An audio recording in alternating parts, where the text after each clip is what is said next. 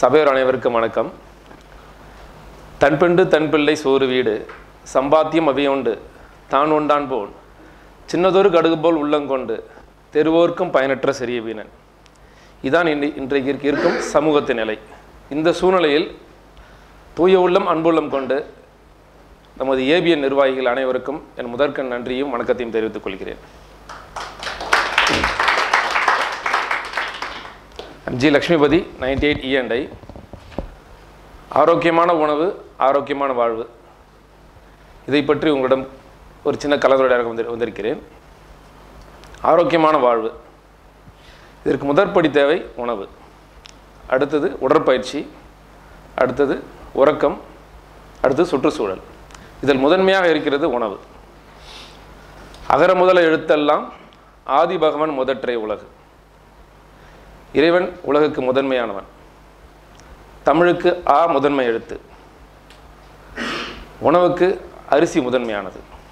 அரிசி என்று கூடும்போது நெல் அரிசி மட்டுமன்றி நம்முடைய சிறுதானிய அரிசிகளும் சேர்த்து தான் இங்கே குறிப்பிடுகிறேன். ஸோ நான் கடந்த 98ஆம் ஆண்டு இன்ஜினியரிங் முடித்த பிறகு எனது தந்தையார் ஏற்படுத்தி கொடுத்த ஒரு சின்ன ரைஸ் மில் அது. ஸோ அதை 99ஆம் ஆண்டு நான் தொழிலில் இறங்கி கடந்த 19 ஆண்டுகளாக அரிசி உற்பத்தியில் ஈடுபட்டு கொண்டிருக்கிறேன். இது படிப்படியாக கடந்த 2000 வருடத்திலிருந்து 2013ஆம் வருடம் வரைக்கும் படிப்படியாக மாடர்னைசேஷன், ஸோ நவீனப்படுத்தி அதை இன்றைக்கு ஒரு முழு hitech rice processing பிளான்ட்டாக மாற்றிவிட்டேன்.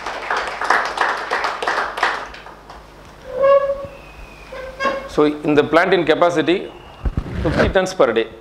Installed capacity 50 tons per day. Batch ப்ராசஸாக பண்ணிகிட்ருக்கோம். நாங்கள் பேட்ச் ப்ராசஸாக பண்ணிகிட்ருக்கோம். டே நைட் ஷிஃப்ட்ஸ் பண்ணிகிட்ருக்கோம் சார் இதில்.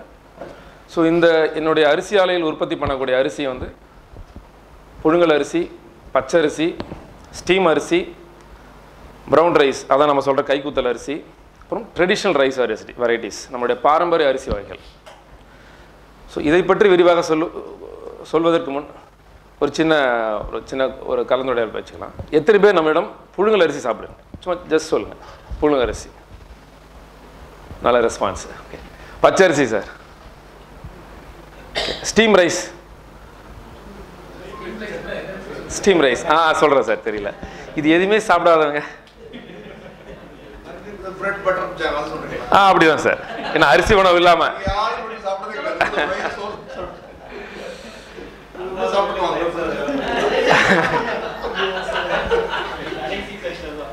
சரி சரி சார். நான் விரிவாக ஒவ்வொரு அரிசியின் தயாரிப்பு முறைகளை உங்களை நான் சொல்ல கடமைப்பட்டிருக்கிறேன். இது மட்டுமன்றி என்னுடைய அலைட் ஆக்டிவிட்டீஸாக நான் வந்து மில்லட்ஸ், முக்கியமாக மில்லட்ஸ், செக் ஆயில், ஸோ நம்முடைய பாரம்பரிய விஷயங்களை நான் முக்கியமாக கருத்தில் கொண்டு செய்து கொண்டிருக்கிறேன். இதுக்கு முக்கிய காரணம், ஒரு ஆரோக்கியமான உணவை இந்த சமூகத்துக்கு கொடுக்க வேண்டிய ஒரு விஷயம் நமக்கு இருக்கிறது. அது மட்டுமன்றி நமக்கு வர வேண்டிய ஜென்ரேஷன், நெக்ஸ்ட் ஜென்ரேஷன் அது வந்து கண்டிப்பாக அதை எடுத்துக்கொள்ள வேண்டிய கட்டாயம் நமக்கு இருக்கிறது. ஸோ இதை பற்றி சொல்வதற்கு முன்பாக சரி சரி சார், அது பழைய ஃப்ளோ வந்தது சார், வேற ஒன்றும் இல்லை. Okay okay sir. சரி, முதலில் அரிசி உற்பத்தி எப்படி நாங்கள் செய்து கொண்டிருக்கிறோம் என்றதை விரிவாக சொல்லிவிடுகிறேன். என்னுடைய அரிசி ஆலையில் ஃபஸ்ட்டு எங்களுக்கு வந்து ப்ரெஷர் பாய்லர் வந்து ஒரு முக்கியமான விஷயம் சார். எங்களுக்கு அரிசி உற்பத்தியில் நீங்கள் நவீன அரிசி ஆலையில் ப்ரெஷர் பாய்லர்ன்றது முக்கியமான விஷயம். ஸோ ஸ்டீம் ஜென்ரேஷன், ஸோ என்னுடைய அரிசி ஆலையில் இருப்பது 3 ton ப்ரெஷர் பாய்லரு. ஸோ இதுக்கு வந்து நாங்கள் எரிபொருளாக பயன்படுத்துவது ஹஸ்க், எங்களிடம் கிடைக்கக்கூடிய ஹஸ்க்கு, அப்புறம் ஃபயர்வுட், பற்றாக்குறைக்கு ஃபயர்வுட்டை பயன்படுத்துகிறோம். ஸோ இதுக்கு தேவையான உபகரணங்கள் அனைத்தும் எங்களுக்கு feet water, SS tank, SS வெட் bottoms, SS chimney, ID fan, FD fan அனைத்தும் எங்களுக்கு இருக்கிறது. ஸோ எங்கள் ரைஸ் மில்லின் இதயம் ப்ரெஷர் பாய்லர். ஸோ இந்த ஸ்டீம் ஜென்ரேஷன் பண்ணுறது தான் நாங்கள் வந்து நெல்லை அவிக்கிறது, நெல்லை காய வைக்கிறதும் ஸ்டீம் எக்ஸ்சேஞ்சஸ் மூலயமாக அதை செய்து கொண்டிருக்கிறோம். அடுத்தது இப்போ நாங்கள் நெல் கொள்முதல் பண்ணிக்கிறோம், நேராக விவசாயிகள் வந்து கொள்முதல் பண்ணிக்கிறோம். அடுத்ததுக்கு மார்க்கெட் கமிட்டிஸில் நெல் வாங்கிட்டு இருக்கோம் நாங்கள். ஸோ இதை கொள்முதல் செய்த உடனே அந்த நெல்லை சுத்தப்படுத்தி காய வைத்து நாங்கள் வந்து இருப்புக்கு கொண்டு சென்று விடுவோம். ஏன் இருப்புக்கு கொண்டு செல்ல வேண்டிய அவசியம் என்னவென்றால், நெல்லுக்கு உறக்க நிலை என்பது மிக மிக அவசியம். ஏன்னா உங்களுக்கு பழைய அரிசியாகும் போது தான் அதில் சுவை, மனம் அனைத்தும் கிடைக்கும். ஸோ அரிசியோட அடிப்படை குணாதிசயங்கள் ஒன்று. ஸோ நெல்லில் வரக்கூடிய சாண்ட், ஸ்டோன், டஸ்ட், அதில் பதர் எல்லாத்தையும் நாங்கள் ரிமூவ் பண்ணிடுறோம். ஸோ பேடி கிளர் மூலயமா அதை செய்திடுறோம். அடுத்து அதை சுத்தப்படுத்தி நேராக ஸ்டோரேஜ் பென்ஸுக்கு கொண்டு போயிடுறோம். Bedi storage Benz. Bedi storage பென்ஸ்க்கு அப்புறம் நாங்கள் பார்பாலிங் டேங்க்ஸ் யூஸ் பண்ணுறோம் ஃபுல்லாகவே. ஸோ பார்பாலிங் டேங்க்ஸ் தான் இது வந்து ப்ராசஸ். உங்களுக்கு வந்து வேறு அரிசி முறைகள் சொன்னேன் இல்லைங்களா, உங்களுக்கு புழுங்கல் அரிசி, ஸ்டீம் ரைஸு, ஸோ அனைத்து வகைகளையும் பார்பாலிங் டேங்க்ஸ் மூலியமாக தான் நாங்கள் செய்வது. எப்படி அந்த விரிவாக்கங்களை பிற்பாடு நான் உங்களுக்கு சொல்லிக்கிறேன். So we have 2 sets 25 tons கெப்பாசிட்டியில் 2 set நாங்கள் வச்சுருக்கோம். ஸோ இதில் யூஸ் பண்ணுற பேடிஸ் எல்லாமே நெல் அத்தனையுமே கன்வேயர் மூலமாக நாங்கள் காய வைக்கிறதுக்கு கொண்டு போகிறோம். அடுத்து ஃப்ளூயிடைஸ்டு பெட் ட்ரையர். ஃபஸ்ட் நெல்லை வந்து குக் பண்ண உடனே, அவியல் செய்த உடனே ஃப்ளூயிடைஸ்டு பெட் ட்ரையரில் ஃபஸ்ட்டு ட்ரையிங் பண்ணுறோம். அதுக்கு ஸ்டீம் எக்ஸ்சேஞ்சர்ஸ் யூஸ் பண்ணுறோம், ப்ளோயர்ஸ் அண்ட் எலிவேட்டர்ஸ் எல்லாமே பயன்படுத்துகிறோம் அதுக்கு. ஸோ அடுத்தது எல்எஸ்சி போர்ட் ட்ரையர்ஸ். எல்எஸ்சி என்று Louisiana state யூனிவர்சிட்டின்றவங்க LSC board dryer அவங்க மொதல் கொடுத்ததால அவங்க நேம்லேயே அது வந்துட்டுருக்கு. ஸோ மல்டிபிள் ட்ரையிங் பண்ணுறோம். நெல்லோடைய மாய்ச்சர் வந்து ஆல்மோஸ்ட் வந்து உங்களுக்கு வந்து 30 to 35 டிகிரி பெர்சன்டேஜில் இருக்கும். அது வந்து 10% அளவுக்கு குறைக்கிறதுக்கு மல்டிபிள் ஸ்டேஜஸ் ட்ரையிங் பண்ணுறோம் அதில். So first dryer, second drying, third drying அப்படின்ட்டு கொண்டு போகிறோம். ஸோ இது டெம்பரிங். ஏன்னா தெர்மல் பிரேக்கேஜஸ் இருக்கக்கூடாது. அரிசி உற்பத்தியில் வந்து தெர்மல் பிரேக்கேஜஸ், குருணை அரிசி வராமல் இருப்பதற்கு தெர்மல் பிரேக்கேஜஸ் குறைப்பதற்காக மல்டிபிள் ஸ்டேஜஸில் டெம்பரிங் பென்ஸில் நாங்கள் யூஸ் பண்ணி தயார்படுகிறோம். ஸோ அடுத்து இந்த செக்ஷன் வந்து ஃபுல்லாகவே நாங்கள் வந்து boiling section அப்படின்னுவோம். Boiling section. So நெல் வந்து அரவைக்கு தயாராக கொண்டு செல்லக்கூடிய விஷயம். அடுத்து மில்லிங். அந்த நெல்லை அரவை செய்வது மில்லிங் யூனிட். ஸோ எங்களோட மில்லிங் யூனிட் வந்து 3 to 4 tons per hour milling unit. அதில் இருக்கக்கூடிய மிஷினரிக்கு வந்து திருப்பியும் மறுபடியும் வந்து நெல்லில் இருக்கும் கல், மண் அனைத்தையும் நீக்கிக்கிறோம். அடுத்தது rubber role sheller. So டீஹஸ்கிங். நெல்லிலேருந்து உமியை பிரிப்பதற்காக டீஹஸ்கிங் unit. இதில் ஒரு ஆஸ்பிரேட்டர் உண்டு. இந்த ஆஸ்பிரேட்டர் தான் உமியை வந்து நேரடியாக பாய்லருடைய ஸ்டோரேஜுக்கு ஹஸ்கை கொண்டு போய் சென்று விடும். அதை நாங்கள் வந்து எரிபொருளாக பயன்படுத்திக்கிறோம். அடுத்தது பேடி செப்பரேட்டர். இந்த பேடி செப்பரேட்டருங்கிறது உங்களுடைய ப்ரௌன் ரைஸையும் பேடியும் திருப்பியும் பிரிக்கும். ஒன்ஸ் டீஹஸ்கிங் பண்ணிட்டீங்கன்னா உங்களுக்கு கிடைக்கக்கூடியது brown rice, unpolished brown rice. உங்களுக்கு உமியை நீக்கி விட்டிங்களான்னு அதில் தான் பிராண்டு மற்ற அனைத்து சத்துக்களும் நிறைந்திருக்கிறது அதன் மேற்பரப்பில் தான். ஸோ அதுக்கப்புறம் ஹல்லர் 1 இதெல்லாம் பாலிஷிங், பிராண்ட் லேயரை வந்து தீட்டக்கூடிய விஷயங்கள். ஹல்லர் 2, அடுத்த rice whitening machines. So multiple ஸ்டேஜஸில் நிறைய 1, 2. ஒரு சில்கி பாலிஷர். இன்றைக்கி வந்து சில்கி பாலிஷர், ஸ்மூத்தான அரிசி, ஃபினிஷ்டு ப்ராடக்ட் அப்படின்னு இன்றைக்கி கமர்ஷியல் மார்க்கெட்டில் கேட்கக்கூடிய விஷயங்கள்லாம் இந்த நவீனமான இயந்திரங்களை பயன்படுத்தி தான் செய்து கொண்டிருக்கிறோம். அடுத்தது இதில் ஏற்பக்கூடிய குருணைகளை பிரிப்பதற்கு ஷிஃப்டர்ஸ், ரைஸ் ஷிஃப்டர்ஸ் யூஸ் பண்ணுறோம். அப்புறம் திருப்பியும் அரிசியில் சின்ன சின்ன கற்கள் ஏதாவது மிஸ் ஆயிருந்தால் அதையும் நீக்குவதற்காக திருப்பி டீஸ்டோனர் பண்ணுறோம்.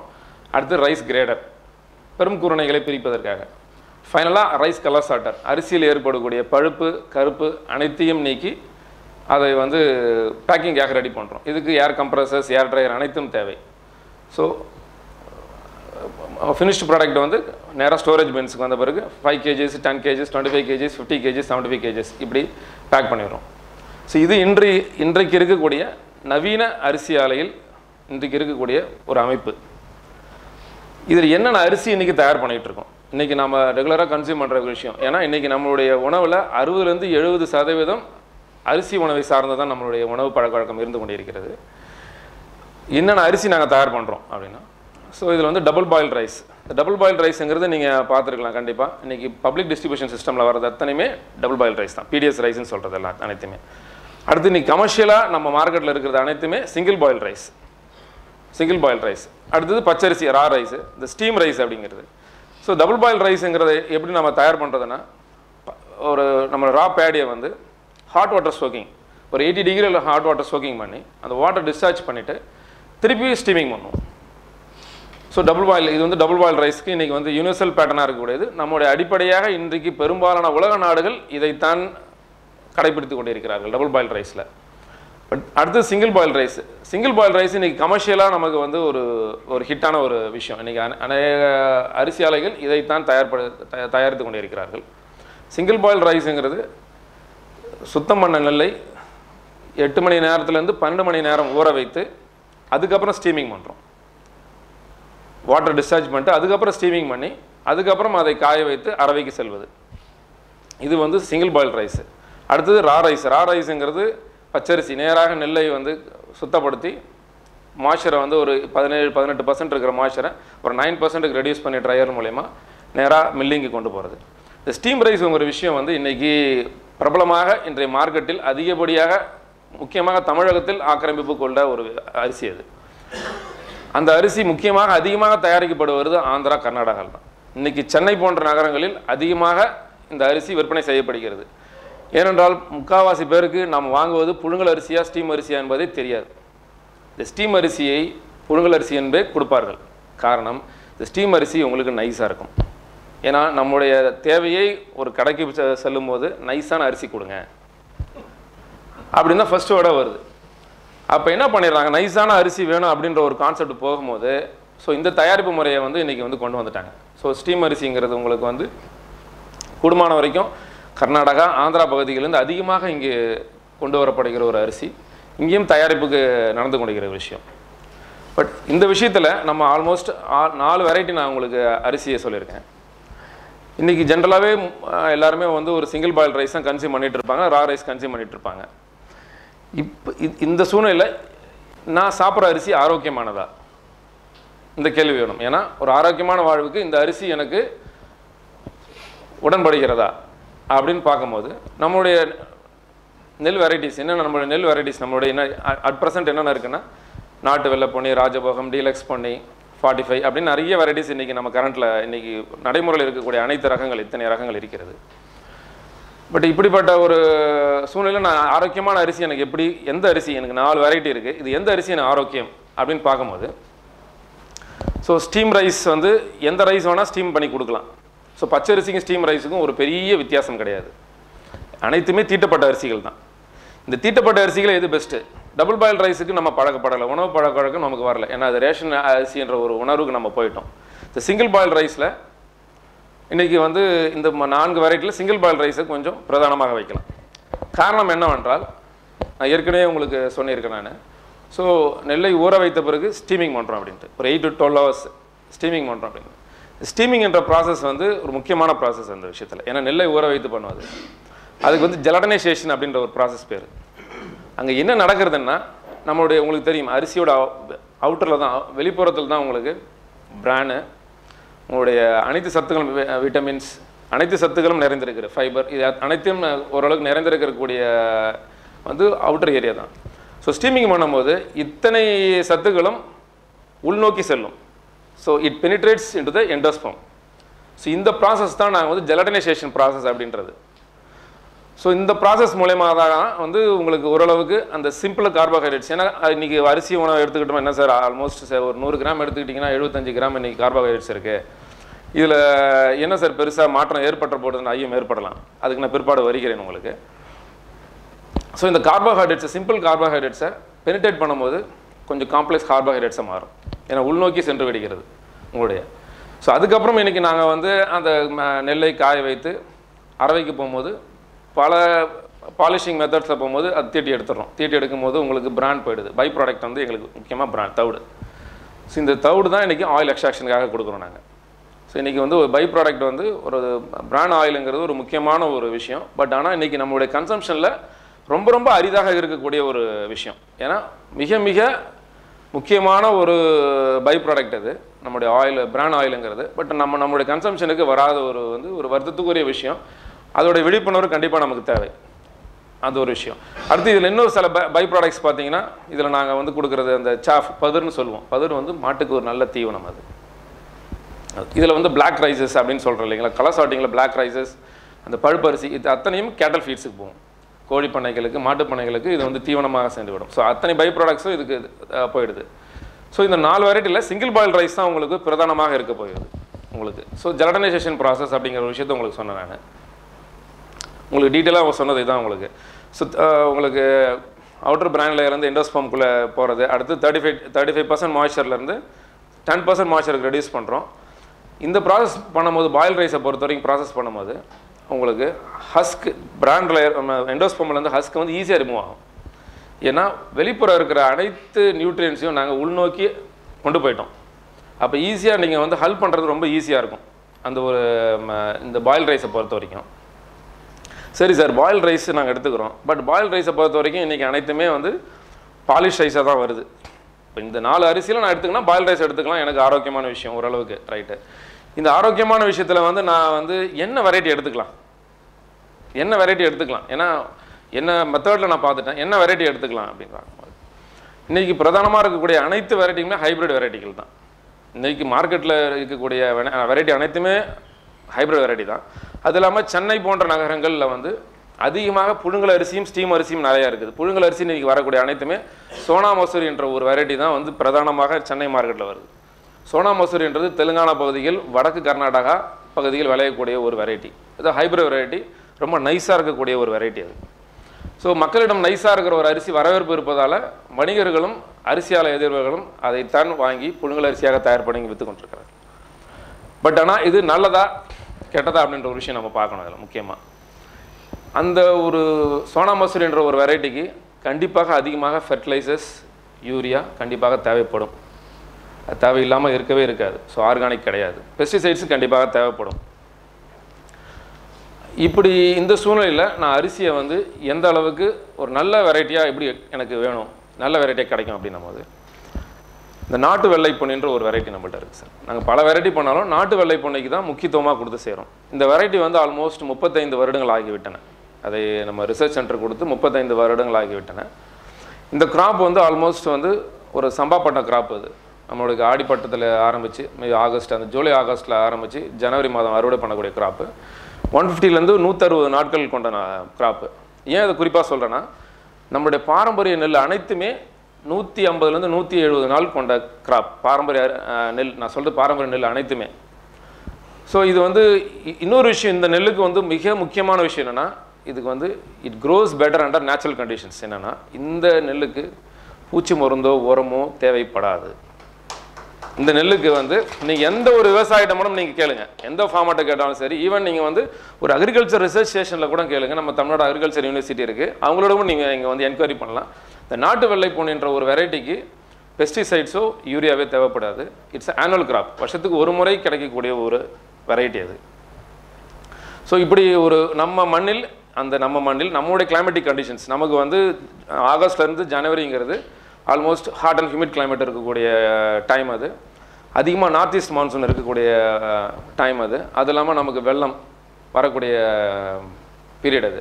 ஸோ இந்த கிராப் வந்து ஆல்மோஸ்ட் 175 சென்டிமீட்டர்ஸ் ஆல்மோஸ்ட் என்னோட டாலாக இருக்கும். நம்ம உள்ளே போயிட்டோன்னா நான் இருக்குன்னா தெரியும், அந்த ஃபீல்டில் நான் தெரிய மாட்டேன், அந்த அளவுக்கு டாலாக இருக்கக்கூடிய நம்முடைய பாரம்பரிய நெல் வெரைட்டி அனைத்துமே எல்லா கிராப்புகளும் ஆல்மோஸ்ட் 160லேருந்து 180 சென்டிமீட்டர் உயரம் கொண்டது.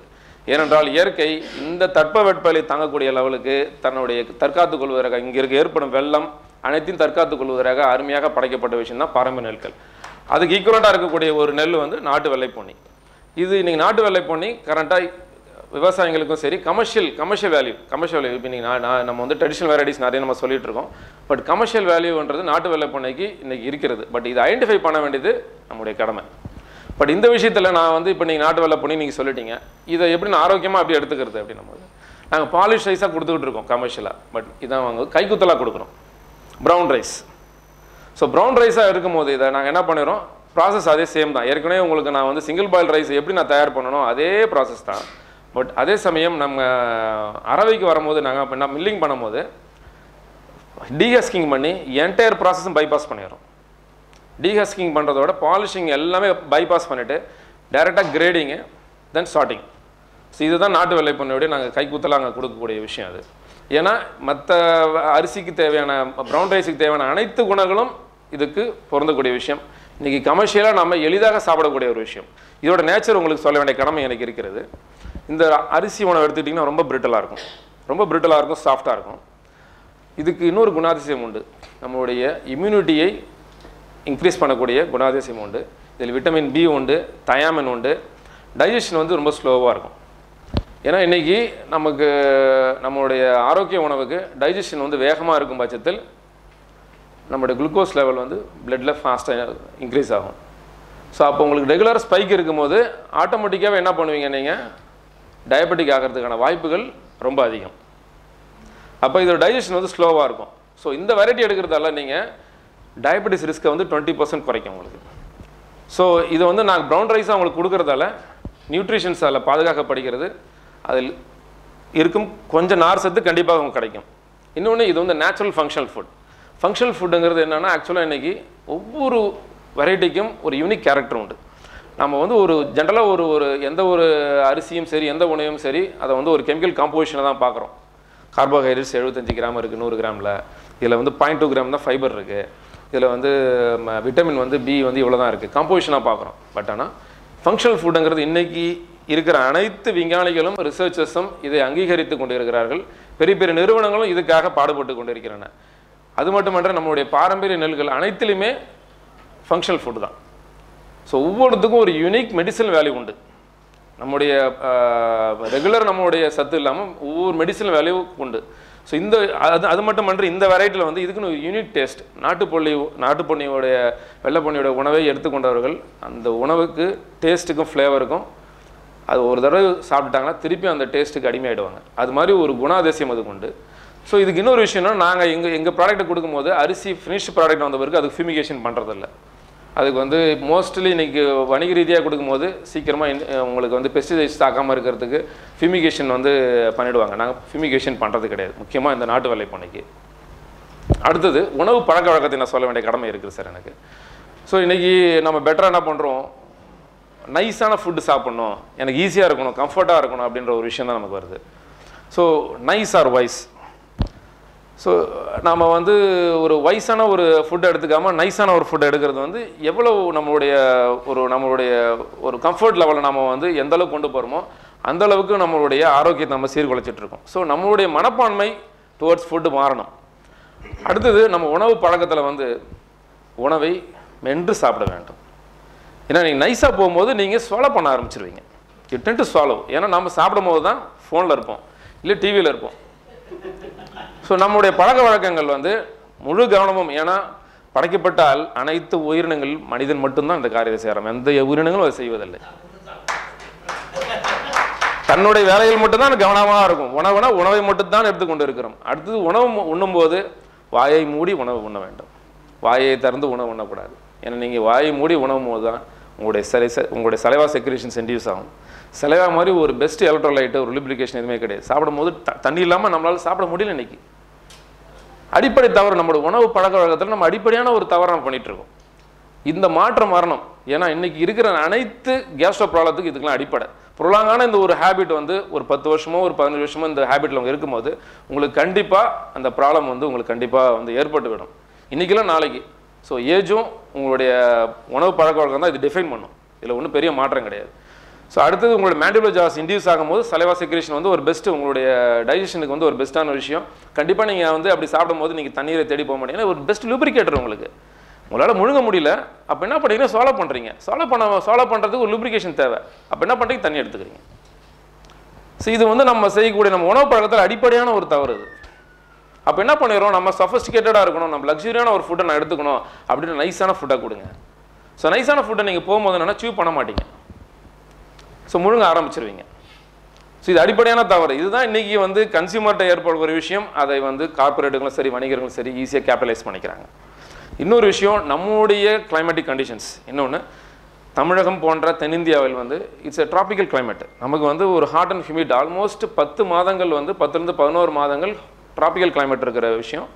நம்மளுடைய டெம்பரேச்சர்ஸ் வந்து 25லேருந்து 40 டிகிரி வரைக்கும் வேரி ஆகிற விஷயம்.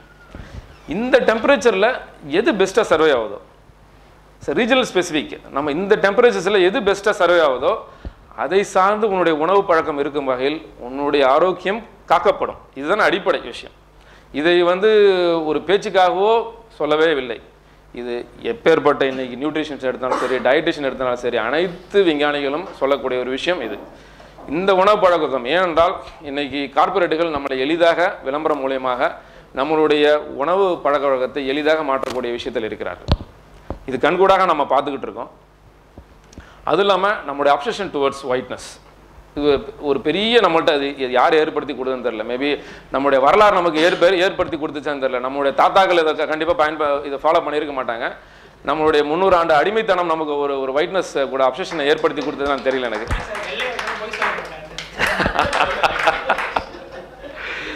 ஸோ அப்சஷன் டுவர்ட்ஸ் நம்மளோட வெள்ளை உணவுகளை நோக்கி நம்ம கூட ஒரு அப்சஷன். அது இல்லாமல் ஃபாரின் ஃபுட்டு தான் பெட்டர்ன்ற ஒரு தாட். ஸோ நம்மிடம் உள்ள அனைத்துமே மேன்மையான ஒரு விஷயத்தை நம்ம அங்கீகரிக்காத பட்சத்தில், நம் மனதில் மாற்றம் வராத பட்சத்தில், நம்முடைய உணவு பழக்கம் மாறாத பட்சத்தில் ஆரோக்கியம் என்பது கேள்விக்குறியாகத்தான் இருக்கும். இல்லை எந்த மாற்றமும் கிடையாது. ஸோ இதன் பிற்பாடு உங்களுக்கு நாட்டு வெள்ளை பண்ணை பற்றி சொன்னேன். உங்களுக்கு ட்ரெடிஷ்னல் ரைஸ் வெரைட்டிஸ். ஏன்னா இன்றைக்கி ஏன் ட்ரெடிஷ்னல் வெரைட்டிஸ் எடுக்கணும் போது நம்முடைய உணவு பழக்க வழக்கங்கள் அனைத்து விதமான நோய்களை உங்களுக்கு கொடுத்து விட்டன. தொற்றா நோய்கள் இன்றைக்கி நம்மளை சுற்றி பார்க்குறோம். டைப் 2 டயபெட்டிஸ் இல்லாத ஆட்களே கிடையாது. இன்றைக்கி உங்களுக்கு கேன்சர் வந்து ரொம்ப ரொம்ப வேகமாக வளரக்கூடிய ஒரு விஷயமா இருக்குது. எவ்ரி வீக் ஏதாவது ஒரு கேன்சர் பேஷண்ட் நானே சந்திச்சிட்ருக்கேன். கடலூர் மாதிரி ஏரியாக்கள் வந்து அதிகமாக சந்திச்சிட்ருக்கோம். ஏன்னா அங்கே இருக்கிற கிளைமேட்டிக் கண்டிஷன்ஸ், என்விரான்மெண்ட் கண்டிஷன்ஸு, உணவு பழக்க வழக்கங்கள். எங்களை மாதிரி ஏரியாவில் வந்து உணவு பழக்கமே டிஃப்ரெண்ட்டாக மாறிடுச்சு. அரிசி உணவே எடுத்துக்கிறது கிடையாது. ஒரு குருணை உணவுகள் தான் எடுத்துக்கிட்டு இருக்காங்க. குருணைக்கு நான் அந்த நொய் அரிசின்னு சொல்கிறேங்களே, நொய் அரிசியை வந்து நோய்வாய்ப்பட்டவர்களுக்கு நம்ம கொடுத்துக்கிட்டு இருந்த காலத்தை மாதிரி இன்றைக்கு அது ரெகுலர் உணவாகிடுச்சு. அப்போ உங்கள் டைஜஸ்ட் சிஸ்டம் ரொம்ப ரொம்ப வீக் ஆகிடுச்சு. ஒரு ஜென்ரேஷன் ஒரு 20 வருஷம் நீங்கள் வந்து ஒரு நொய் அரிசியை உணவாக எடுத்துக்கொள்ளும் போது உங்களோட டைஜஸ்ட் சிஸ்டம் அதுக்கு பழகிடும். நான் ஒரு 1000 ஆண்டுகளாக நம்ம அரிசி உணவு எடுத்துக்கிட்டு இருக்கேன். ஒரு 2000 ஆண்டுகளாக நான் வந்து மில்லட்ஸ் எடுத்துக்கிட்டு இருக்கேன்னா என்னுடைய மரபணுக்கள் அதுக்காக டியூன் பண்ணியிருப்போம். இப்போ திடீர்னு மாறும் போது என்னுடைய டைஜஸ்ட் சிஸ்டம் மாறும், கம்ப்ளீட்டாக மாறும். ஸோ என்டையர் உணவு பழக்க வழக்கமே அடிப்படை. அப்போது இந்த அவேர்னஸ் சுத்தமாக இல்லை. நம்முடைய படிப்போ மற்ற விஷயங்களோ சொல்லிக் கொடுக்காத விஷயத்தை நம்ம அவேர்னஸ் எடுத்துக்கணும். ஏன்னா இன்றைக்கி கார்பரேட்டுகளும் எந்த ஒரு விளம்பரம் போட்டாலும் சரி, எனக்கு சின்ன ஒரு ரீட்டைல் ஸ்டோர் இருக்குது. ஏன்னா நான் ரெகுலராக கஸ்டமர் இன்ட்ராக்ஷன் வச்சுட்டு இருப்பேன். என்ன அவங்களுடைய இன்ட்ராக்ஷன் இருக்கும்போது இன்றைக்கு புதிதாக ஒரு விளம்பரம் வரும். அடுத்த 5வது நிமிடம் என்னுடைய கடையில் வந்து அந்த பொருளை கேட்பார். அது அழகாக பாக்கெட் பண்ணப்படும், அழகாக வர்த்தகம் பண்ணக்கூடிய விஷயம். அதில் ஆரோக்கியன்ற விஷயத்தை கொஞ்சம் கூட யோசிக்கிறது இல்லை. இதை படித்தவர்களும் செய்து கொண்டிருக்கிறதா வருத்தமாக ஒரு விஷயம். ஏன்னா ஆரோக்கியன்ற விஷயம், நான் என்ன அரிசி சாப்பிட்றேன்றது, புழுங்கலரிசி சாப்பிட்றேன். பட் ஆனால் ஒரு விஷயம் சொல்ல நான் கடமைப்பட்டிருக்கிறேன். இப்போ புழுங்கலரிசி சொன்னோம், பட் எத்தனை பேருக்கு என்ன அரிசி சாப்பிட்டோன்னு கண்டிப்பாக யாருக்கும் தெரிஞ்சுக்க வாய்ப்பு இல்லை. பொன்னின்னு ஜென்ரலாக சொல்லுவாங்க. பொன்னின்றது காமன் நேம். அது எந்த அரிசிங்க பொன்னின்னு காமன் பேர் வச்சுருவாங்க. பட் அது வந்து ஆனால் மற்ற நம்மளுடைய வாட்ச் பாருங்கள், கண்டிப்பாக ஒரு நல்ல பிராண்டட் வாட்ச். அது என்ன பிராண்ட் நம்ம தெரிஞ்சு வச்சுருப்போம். நம்ம ஷர்ட் வந்து ஒரு நல்ல பிராண்ட் ஷர்ட்டாக இருக்கும். அதில் வந்து கான்ஷியஸாக இருப்பேன் நான். என் ஷூஸ் எப்படி இருக்கணும், என் கார் அப்படி இருக்கணும். ஸோ அவ்வளோ கான்ஷியஸாக இருக்கிறேன். என்னுடைய அப்பேரல்ஸ்லேயும் என்னுடைய பயன்படுத்தக்கூடிய பொருள் அவ்வளோ கான்ஷியஸாக இருக்கிற நம்ம உண்ணும் உணவில் என்ன உணவை சாப்பிடுகிறோம், அதனால் ஏற்படக்கூடிய பலன் என்ன, என்னோட ஆரோக்கியம் இப்படி காப்பாற்றப்படுகிறது என்பதை கண்டிப்பாக யோசிப்பதில்லை. இதில் டாக்டரேட் படித்தவங்களும் சரி, பிஹெச்டி படித்தவங்களும் சரி, எல்லாருமே இந்த தவறை செய்து கொண்டு இருக்கிறார். ரொம்ப ஒரு பேசிக்கான ஒரு விஷயம். அது ஒரு பேசிக்கான ஒரு விஷயம். அடுத்தது, இன்றைக்கு வேகமாக வளரக்கூடிய ஒரு நாகரிகம்ன்ற ஒரு பேரில் எல்லாருமே இன்னைக்கு கணவன் மனைவி 2 பேருமே வேலை வாய்ப்பு செல்லக்கூடிய விஷயத்தில் ஃபாஸ்ட் ஃபுட்டில் இன்றைக்கி டிபெண்ட் பண்ணிகிட்டு இருக்கோம். ஸோ இன்றைக்கி அது எந்த அளவுக்கு இன்றைக்கி வந்து ஒரு நோய்களை வந்து ஃபாஸ்ட் ஃபுட் டிபெண்ட் பண்ணுறோம். அதுக்கப்புறம் நம்மளுடைய ஏர்னிங்ஸை ஃபுல்லாக கொண்டு போய் அவங்கள்ட்ட கொடுக்குறோம். அப்புறம் மெடிக்கல் இன்சூரன்ஸ் பண்ணிக்கிறோம். என்னுடைய உயிருக்கு உத்தரவாதம் வந்து அவங்க தான், நான் இல்லை.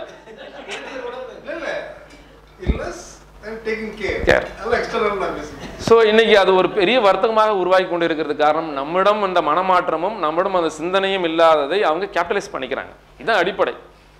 ஸோ உணவே மருந்து, மருந்தே உணவு அப்படின்ற ஒரு விஷயத்தை மறந்து நாம் இதை செய்து கொண்டிருக்கிற ஒரு வேலையை அவங்க எளிதாக எடுத்துக்கிட்டு இருக்காங்க. ஸோ இன்னைக்கு இன்னொரு விஷயம், நம்மளுடைய உணவில் கலாச்சாரத்தில் முக்கியமாக விஷயம், அது நான் உங்களுக்கு கோதுமை விஷயம் கண்டிப்பாக சொல்லணும். அதை பற்றி இன்றைக்கி உணவு கலாச்சாரத்தில் பெரும்பங்கு இன்றைக்கு உணவு கோதுமைக்கு வந்துவிட்டது. அது பற்றி பேசுறதுக்கு முன்னாடி பாரம்பரிய அரிசிகள் பற்றி நான் கண்டிப்பாக சொல்லணும்.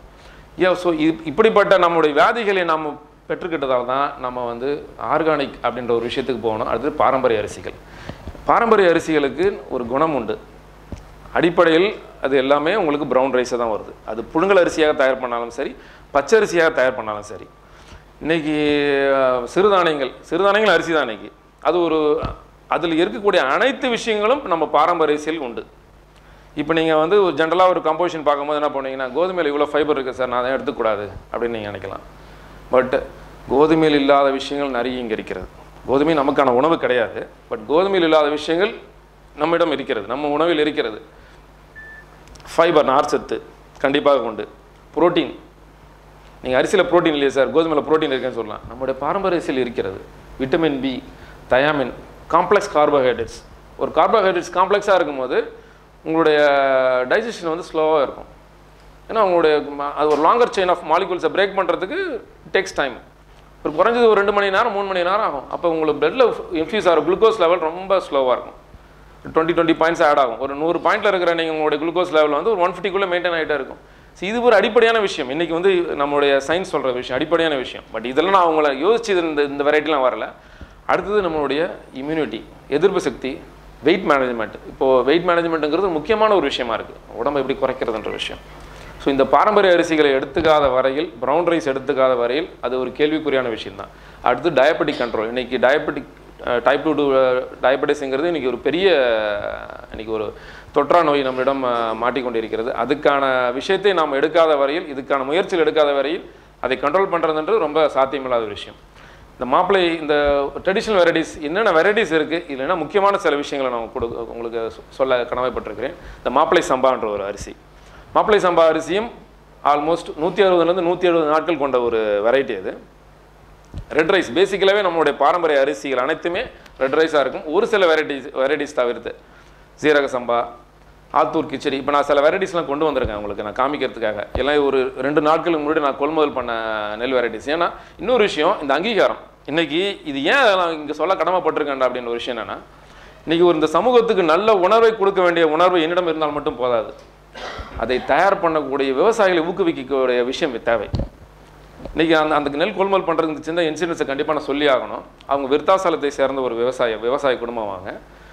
அவங்களுக்கு ஓரளவுக்கு செல்ஃப் சஃபிஷியண்டாக இருக்கக்கூடியவங்க. பட் ஆனால் அவங்க ஒரு நல்ல உணவை, என்னிடம் இருக்கும் நிலத்தில் நல்ல உணவை தயார் பண்ணி நான் சாப்பிட வேண்டும், என்னை சுற்றி இருக்க நண்பர்களும் சாப்பிட வேண்டும், இந்த சமூகம் சாப்பிட வேண்டும் என்று அயராது பாடுபட்டு கடந்த 4 வருடங்களாக அயராது பாடுபட்டு கடைசியில் இந்த வருடம் தான் கிட்டத்தட்ட 100 மூட்டை 150 மூட்டை அவங்க சாகுபடி பண்ணாங்க.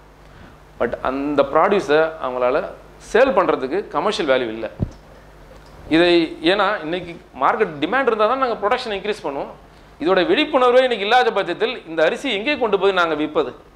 ஒரு விவசாயியே அந்த அரிசியை தயார் பண்ணி வைக்கக்கூடிய லெவல் இன்றைக்கி இன்னும் சூழ்நிலை உருவாகவில்லை. அதுக்கான நிறைய கூட்டமைப்புகள் இன்றைக்கி ஏற்படுத்திகிட்டு இருக்காங்க. அன்றைக்கி மதுரையில் ரவி சார் கூட பேசிகிட்டு இருந்தேன்.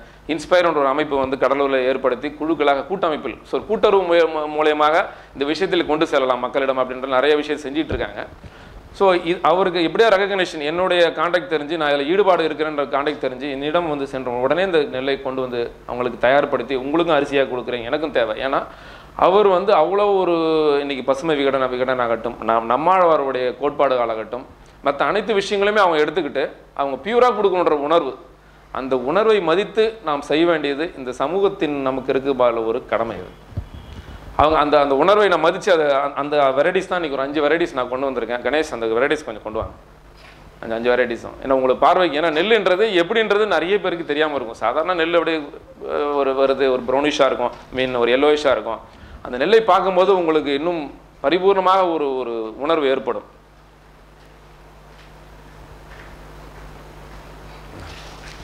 இது வந்து மாப்பிளை சம்பா. இப்போ சொன்னால் இல்லைங்களா, மாப்பிளை சம்பான்ற நெல். இது இந்த நெல்லை வந்து பார்த்தீங்கன்னா ஆல்மோஸ்ட் ஒரு நல்ல ப்ரௌனிஷாக இருக்கும். இதை நீங்கள் டீகாஸ்கிங் பண்ணிங்கன்னா அவ்வளோ ரெட்டிஷாக இருக்கும். அதோடைய கலர், அரிசி நிறம் வந்து நல்ல ரெட்டிஷாக இருக்கும்.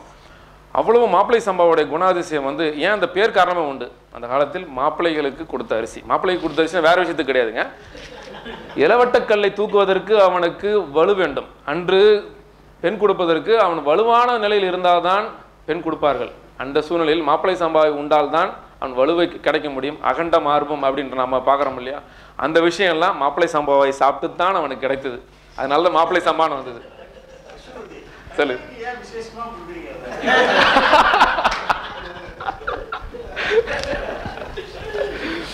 ஆனால் அவருடைய சுறுசுறுப்புக்கு வந்து ஈடே கிடையாது சார். அவருடைய சுறுசுறுப்பு கருப்பு கோடி. ஆமாம் இருக்கலாம் சார், இது இருக்கலாம் சார். அடுத்தது கருப்பு கவுனி சார். இது கருப்பு கவுனின்றது கண்டிப்பாக வந்து செட்டிநாடு டிஷ்ஷில் வந்து கண்டிப்பாக தெரிஞ்சிருக்கும் உங்களுக்கு. இது ஆமாம் சார், கவுனி அரிசி, கருப்பு கவுனி, சிவப்பு கவுனி கண்டிப்பாக அது தெரிஞ்சிருப்பீங்க, உங்களுக்கு கண்டிப்பாக தெரியாது. ரொம்ப ஒரு அருமையான அரிசி. இதில் வந்து அல்வா செஞ்சால் அவ்வளோ ஸ்வீட்டாக இருக்கும் சார், சூப்பராக இருக்கும். இதை அப்படியே பவுடர் பண்ணி அல்வா செஞ்சு சாப்பிட்டா அவ்வளோ ஆன்டி ஆக்சிடென்ட்ஸ் இருக்கக்கூடிய ஒரு ஃபங்க்ஷனல் ஃபுட்டு சார். இது ஒரு ஃபங்க்ஷனல் ஃபுட்டு. இது ஒரு அவ்வளோ ஆன்டி ஆக்சிடென்ட்ஸ் இருக்கக்கூடிய ஒரு உணவு வந்து நம்மளுடைய கருப்பு கவுனி அரிசி. இதை வந்து பொங்கலாக பண்ணலாம், நிறைய டிஷ்ஷஸ் இருக்குது. மனம் இருந்தால் கண்டிப்பாக மார்க்கம் உண்டு. அனைத்து டிஷ்ஷஸ் நமக்கு அரிசி உணவில் என்னென்ன செய்ய முடியுமோ இதெல்லாம் எப்படி தான் செய்கிறது அப்படின்னு நம்ம நினச்சோம்னா அங்கே நீங்கள் தோற்று போயிட்டீங்கன்னு அர்த்தம். இதில் நிறைய உணர்வு உண்டு. இன்றைக்கி நம்ம கையில் உலகம் இருக்கிறது, கூகுளில் போய் பார்க்கலாம். நிறைய இன்றைக்கி புத்தகங்கள் இதை பற்றி விழிப்புணர்வு வந்துட்டு இருக்கு. முயற்சி செய்தால் கண்டிப்பாக உண்டு. இன்னொன்று இது வேல்யூ ஆடட் ப்ராடக்டாக கொடுக்கலாம். இன்றைக்கி நேராக கன்சியூம் பண்ணுறதுக்கு நம்ம மனம் இன்றைக்கி ஒப்பவில்லை. இது நான் எப்படி நான் குக் பண்ணி சாப்பிட்றேன் சார். இப்போ மாப்பிளை சம்பா அரிசியாக சாப்பிட்ணும்னு வச்சுக்கோங்களேன். இப்போ ஒரு வெயிட் மேனேஜ்மெண்ட் கண்ட்ரோலில் இருக்கிறவங்க, இல்லை வந்து ஒரு விளையாட்டுத்துறையில் இருக்கிறவங்க கண்டிப்பாக நிறைய பேர் செஞ்சுக்கிட்டு இருக்காங்க. இன்றைக்கி நண்பர் ஒருத்தர் ரெகுலராக இங்கேருந்து வாங்கி அவருடைய தம்பிக்கு நாகர்கோயிலுக்கு அனுப்புவார் என்கிட்ட வந்து. காரணம் அவர் வந்து ஒரு விளையாட்டு வீரர். மாப்பிளை சம்பா ஊற வச்சு அப்படியே குக் பண்ணி, ரொம்ப திக்காக இருக்கும் உங்களுடைய ஸ்கின் அது. ஸோ அவ்வளோ ஃபைபரு, அவ்வளோ காம்ப்ளெக்ஸ் கார்போஹைட்ரேட்ஸு, உங்களுக்கு அவ்வளோ சத்து பலனை கொடுக்கக்கூடிய ஒரு விஷயம் மாப்பிளை சம்பா. அதுமாரி கருப்பு கோணி உங்களுக்கு இதை பற்றி உங்களுக்கு சொல்லியிருக்கேன். அதுமாதிரி ஆத்தூர் கிச்சடி சம்பா. இப்போ பாரம்பரிய அரிசியிலே எனக்கு கொஞ்சம் நைஸாக வேணும் சார் அப்படின்னு கேட்குறவங்களுக்கு ஆத்தூர் கிச்சடி சம்பா, இதுவும் ஒரு பாரம்பரிய வெரைட்டி. அடுத்து உங்களுக்கு வெள்ளைப்பண்ணி ஏற்கனவே இதை பற்றி உங்களுக்கு டீட்டெயிலாக சொன்னேன். இன்றைக்கி இருக்கக்கூடிய விஷயத்தில் நாட்டு வெள்ளைப்பண்ணி, நாட்டு வெள்ளைப்பண்ணி சார் இன்றைக்கி மிகுதியாக கிடைக்கக்கூடிய ஒரு விஷயம். இன்றைய விவசாயிகளுக்கு ஒரு நல்ல விலையும் ஒரு எந்தவித செலவும் இல்லாமல் கிடைக்கக்கூடிய ஒரு விஷயம் நாட்டு வெள்ளைப்பண்ணி. கண்டிப்பாக நண்பர்களே, சகோதரர்களே, நீங்கள் புழுங்கல் அரிசி உண்ண வேண்டும் என்றால் நாட்டு வெள்ளைப்பண்ணியை நாடுங்கள். உங்களுடைய ஆரோக்கியம் கண்டிப்பாக காக்கப்படும். இதில் கண்டிப்பாக நான் உறுதி உங்களுக்கு கொடுக்குறேன். எது சார் இது பாரம்பரிய அரிசியில் சொல்கிறீங்க சார்? ஆமாம் சார், கண்டிப்பாக. ஏன்னா பாரம்பரிய அரிசியில் ஏற்கனவே உங்களுக்கு சொன்ன மாதிரியே உங்களுக்கு கண்டிப்பாக உங்களுக்கு டைஜஷன் வந்து கண்டிப்பாக ஸ்லோவாக இருக்கும் சார். ஏன்னா உங்களுக்கு வந்து ஃபைபர் இருக்குது உங்களுக்கு. அது இல்லாமல் உங்களுக்கு வந்து ப்ரோட்டீன்ஸ் உண்டு. அது இல்லாமல் உங்களுக்கு கார்போஹைட்ரேட்ஸ், காம்ப்ளெக்ஸான கார்போஹைட்ரேட்ஸ் உங்களுக்கு, சிம்பிள் கார்போஹைட்ரேட்ஸ் கிடையாது உங்களுக்கு. ஏன்னா மாப்பிளை சம்பாவை நாங்கள் 2 விதமாக தயார் பண்ணுவோம். குறிப்பாக மாப்பிளை சம்பா அரிசியை வந்து புழுங்கலாக தயார் பண்ணுவோம். நீங்கள் புழுங்கலா அரிசி தயார் பண்ணும் போது அதை வந்து பயன்படுத்தக்கூடிய விஷயம் அதிகம். ஏன்னா நீங்கள் அரிசி உணவாக சாப்பிட்லாம். அடுத்தது நீங்கள் இன்னும் ஈஸியான விஷயம் நமக்கு வந்து இட்லி உணவாக சாப்பிட்றது. ஏன்னா ஒரு இட்லி தயார் பண்ணணும்னா நீங்கள் கண்டிப்பாக புழுங்கல் அரிசியும் உளுந்தும் பிளெண்ட் ஆனால் தான் இட்லி பெஸ்ட்டாக வரும். ஸோ ஸ்டீமில் வரக்கூடிய விஷயம். அடுத்து தோசை. இன்றைக்கி நம்ம ஈஸியாக சாப்பிடக்கூடிய விஷயம் வந்து தோசை.